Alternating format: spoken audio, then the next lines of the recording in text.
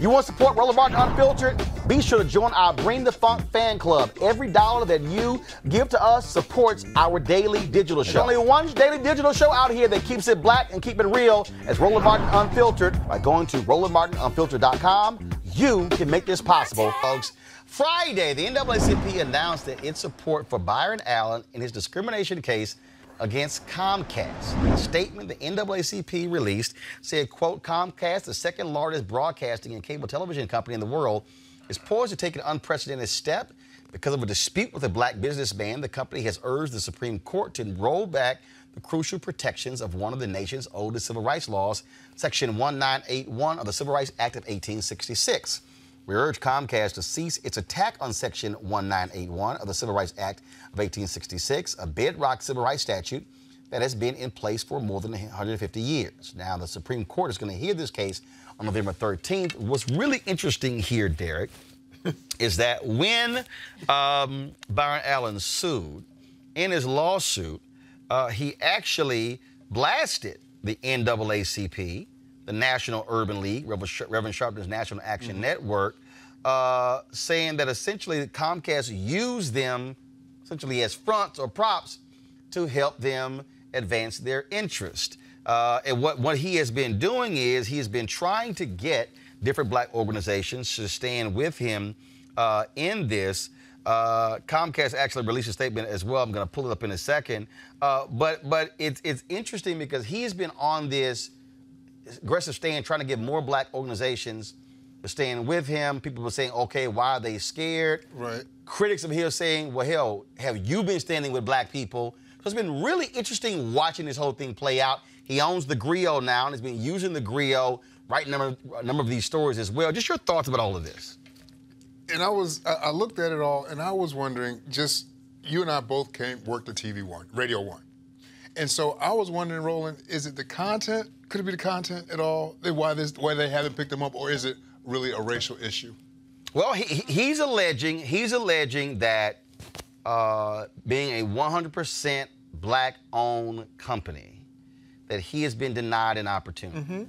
Now, when he initially made this lawsuit, Avis, he included Charter and some others, AT&T as well. They settled. Right. They placed his various networks on their systems. Right. What Comcast essentially is saying is, oh, you're just trying to force us to place your networks on our system. Comcast, in their response, said, well, we've launched different black-focused networks, minority-focused networks, and so how is it that we've launched these, but we're somehow denying you? That's their response to it. Yeah, I mean, you know, I want to see black businesses thrive. Let me just say that first and foremost. And I hope that he's able to get his content placed on Comcast. We don't have enough representation. I'm glad Comcast has done what it's done. But as far as I'm concerned, black people are the top viewers of television. If you look at all the demographics in this nation, we are more likely to watch television than anyone else. So just because you've included some representation on your platform doesn't mean that it's enough, and it doesn't mean that we wouldn't be hungry for more if we had more options to choose from. Now, what's also interesting here, Julian, is that the Los Angeles Area Urban League 4 weeks ago released a statement saying that there would be economic reprisals or boycotts of Comcast in this case. Okay, now, but let me further unpack that. I saw a story over the weekend where the National Urban League knocked them back, saying you don't make those decisions as a chapter. Now, earlier this year, Byron Allen was awarded an award by the Los Angeles Area Urban League. And was also interesting is that David Cohen, a top executive with Comcast, sits on the National Urban League board. So there's all this interlocking stuff that is difficult to unpack in terms of the fact, first of all, does Byron Allen, and I'm just playing devil, do you have the right to have access to Comcast? Do you simply have that right? Because you are offering content up. I mean, I'd like to see his stuff on Comcast, but none of us know what the intricacies of these deals are, what he's done. I know he's ticked a lot of people off, and I'm not making any excuses or anything. I'm just saying, Does he have the right? This is a business kind of question. It's not a civil rights question. That they would go after it. My problem with Comcast is that they go after it from a civil rights perspective is problematic. But if Roland, you say, I don't want you to be a panelist no more. Can I sue you because of age discrimination or something like that? No, you just don't want me to be a panelist no more. But isn't it Byron Allen? He's the one that's going at it from a civil rights perspective. Right. Well, so the basis of his lawsuit is that Comcast is violating the Civil Rights Act of 1866 by denying him an opportunity, and he says it's based upon race. As he said, 100% African American owned. Well, he's asserting that these other networks are not 100% African American owned. He's right about that. Well, you know, he's done a great job with his brand and his work, and I salute that. But I'm also looking at this from a different perspective and sort of saying, I'm not so sure. And then the third piece of it is, as I said, the interlocking piece. The LA Urban League supports him. The National Urban League does not, or certainly is saying, you know, with Cohen on their board, what can they do? And you have a lot of white folks in black folks' Kool-Aid, which makes some black folks step back. So I support him. Personally, I support him, but I also think that the way that this case has been moved forward has a lot of, my sister has a word called catawampus. And catawampus means it ain't all right. We want you. You know? I'm with you. I don't think it's his content's okay. I think that he may have been... too vocal? No, not even too vocal. If I don't like you, man, I ain't gonna do business with you. Right. You know, if I don't like you, I ain't gonna do business with you. Period, in the conversation. That may be a piece, I think that's a piece of it. I'm just putting that out there. It definitely could be. But the elephant in the room, and I think this is probably what he's raising in his suit, and we'll see what happens as a result of the NAACP getting involved. But the elephant in the room is that major corporations like Comcast, for example, fund a lot of our organizations, fund a lot of our legacy organizations. So our organizations that you would think would be on the side of a 100% black-owned business. Maybe they're a little bit quieter because there is a check that they are expecting to come and they need to keep their organizations open. Now, let me just say that is a reality that we have to face as a black community, but it's also a reality that we have to face in terms of our responsibility to fund our own organizations and, as you often say, our own politics. Because the reality of the situation is that if we as a people did a better job of funding our own organizations, they would not have to rely on these corporate dollars, and therefore they would have more ability to be free in doing what they wanted to do around various situations as they arise. So while we can chastise these organizations for doing what they have to do to keep their doors open, if in fact that's what's happening here, we also have to cast a mirror to say, what is our responsibility to be able to fund these organizations so they can stand up for what's right no matter who is involved, no matter what big well-funded entity might have an interest in the issue. Derek Johnson was at a meeting that I attended over the weekend, and he talked about the fact that if people paid their little $30 dues, if 500,000 people paid their $30 dues, how many $1 million would NAACP have? They could fund their operating budget. They could take independent positions. I mean, at the moment, they're basically shackled. $15 million. They're shackled by the fact that people don't, people pay their NAACP dues 20 years ago, and they'll still tell you they're a member of the NAACP. And they paid it one time 20 years ago, but they're still a member of the NAACP. So that's a really big piece of it, Avis, as you say, is how can we fund our own stuff? And we have $1.3 trillion. Well, that $1.3 trillion. Roland goes on there and says, fund the Bring the Funk Fan Club. Bring the Funk Fan Club. Try and get 20,000 people to give an average of $50, which completely funds the show, and we've gotten 3,000. And y'all watch. Wow. Y'all watch, y'all comment, y'all talk spit, y'all talk back, but you don't fund. And that's wrong. And that happens with all of our stuff. Yeah. We want so like right now, there are 1,004 people watching on YouTube. There are, let's see here. Let me see, pop over to Facebook. Keep talking. Well, how many of them are members? So these are really, really legitimate questions. 320 on Facebook, about 1,500 total watching right now. And yeah, I mean, if each one of the people right now says, I give, we go from 3,000 to 4,500. But yeah, and that's what it boils down to. So the thing here is, so also let's be clear, y'all. So now Byron Allen, I'm gonna need you to come on here. Right. When I launched this show, I called Byron Allen 2 or 3 times, and then get a phone call back. So I call. So for all y'all, I love the people out there. It's about, oh, Roland, you still talking about this story. No. Roland called last year. Didn't get a phone call back.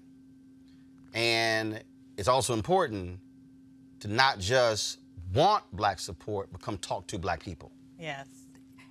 And so, and for it to be and again, and I appreciate, and I got to see the griot, but if y'all, just so you understand, and it's not, and again, just understand, it ain't hating, it's stating. Okay? The griot's got 1,300 YouTube subscribers on their channel. I'm just stating. We got 376,000. Not hate. 100 million views last year. So the point is, that's the other piece as well. Right. Is that also coming, if you want to speak to these issues, come talk to black folks as well. Right. And so I would love to have Byron Allen come on this show and share with our audience why they must stand behind him and support him as well, and be able to get these questions. We reached out to National Urban League to get their thoughts and response as well to all of this here. These are all stories that we covered. But let me go ahead and say this while I'm here, because this is kind of important and why it matters and depends upon what you support. I keep telling y'all, it's a whole bunch of people out there calling themselves black media. And some say they new black media, and others say they old black media. But if all you doing is rewriting what a white journalist wrote and commenting on what somebody else wrote, you ain't real media. Now, y'all heard me say, see, this I need y'all to understand. I'm a journalist. This is what I went to school for. This is what my degree is in. This is what the high school I went to.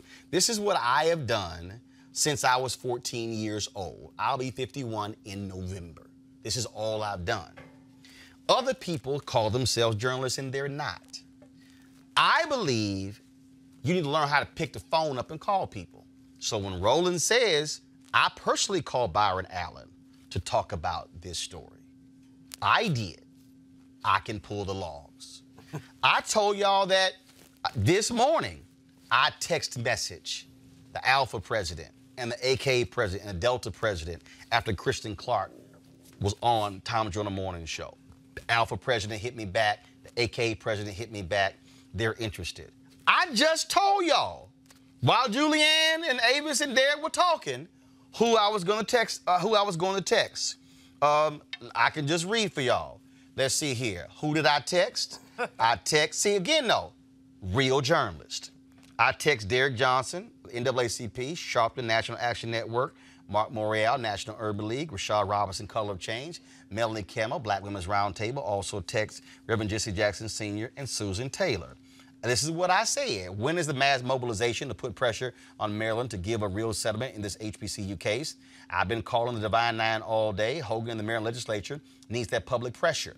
Robert Smith likes the idea of a day of action and protest to target them. We text today. That's the richest black person in America, y'all, Robert Smith. Yeah, we text today, too. I also told Tom Joyner we need black radio championing this. These schools should be getting $1 billion. They have asked for $577 million. Hogan is offering $200 million over 10 years. Sharpton, I'm in. Mark Morial, count us in. Rashad Robinson, happy to jump in. I'd love to get something to engage Color Change members, maybe coming from someone on this list.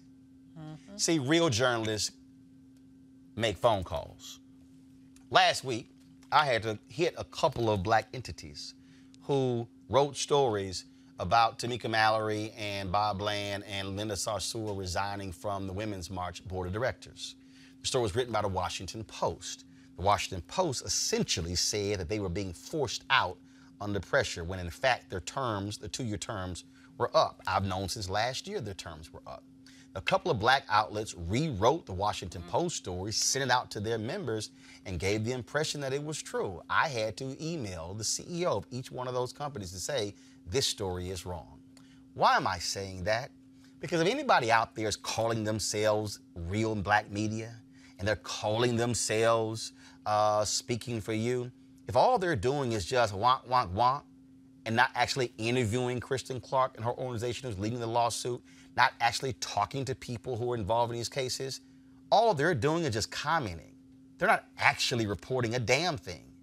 And so it's real easy to read the New York Post and to read somebody else's story in the Washington Post, the New York Times, and come on and say, hey, here's what's going on, as opposed to learn how to pick the phone up.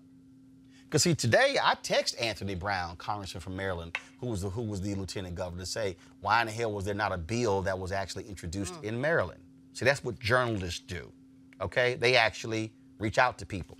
So I'm saying all of that is that when you're supporting black media, see if they're actually reporting on something. These people out here who say they're black media, and let me be real clear, I'm not talking about people who say they're in new black media and old black media, because there's a bunch of sorry-ass black newspapers who don't show up to a damn thing, and all they want are advertising dollars, but they don't cover jack. Yeah, today is roll call day. I had a good damn weekend, I got a good night's rest, and I'm checking lots of people today.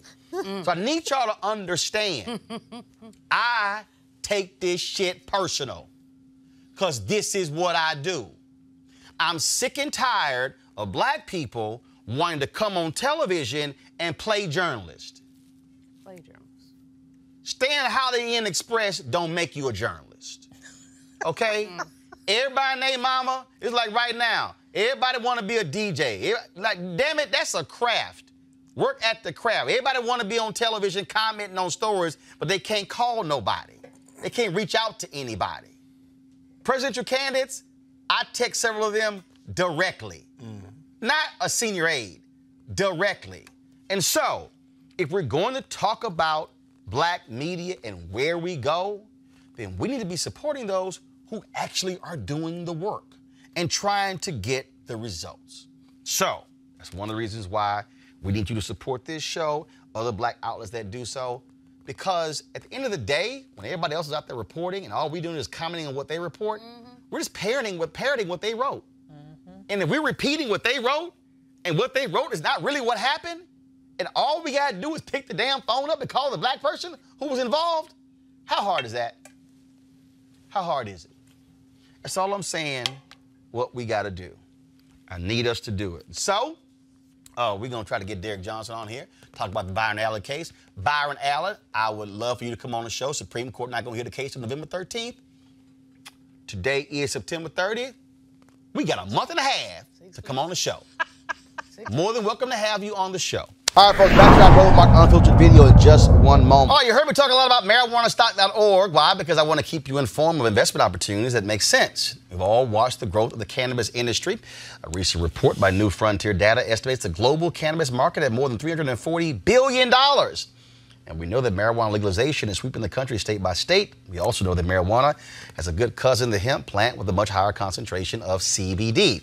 That means hemp gives you all the medical benefits of marijuana without getting you high. Until recently, hemp farming was practically illegal in the U.S. and heavily regulated by the DEA. That all changed with the 2018 Farm Bill, now making it legal to grow hemp CBD. What do they need? Land. And this is where our folks at 420 Real Estate come in. Their business model is simple. They buy land that supports hemp CBD grow operations and lease it to licensed, high-paying tenants. That's right, they are hemp CBD landlords, and you can get in on the action. Now, what they've done is something special for the Roland Martin Unfiltered family. You can invest as little as $200 in this crowdfunding campaign. Originally, the minimum investment was $500, but you can invest as little as $200 up to $10,000. Again, this is a $340 billion industry that is still growing. You can participate with as little as $200. To invest, go to marijuanastock.org, marijuanastock.org. Get in the game and get in the game now. Now back to your Roland Martin Unfiltered video.